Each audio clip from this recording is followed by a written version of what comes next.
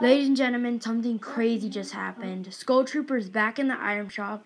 The only style that is not in there with him is purple. Now, that's pretty good to all the OGs out there that have purple Skull Trooper. Pretty good to them. But I can't afford it right now. As you can see, I only have 1,400 V-Bucks, but that costs 1,500. I'm going to try to earn the V-Bucks for it, and maybe I could buy it, but I don't know. That's crazy that Skull Trooper's back.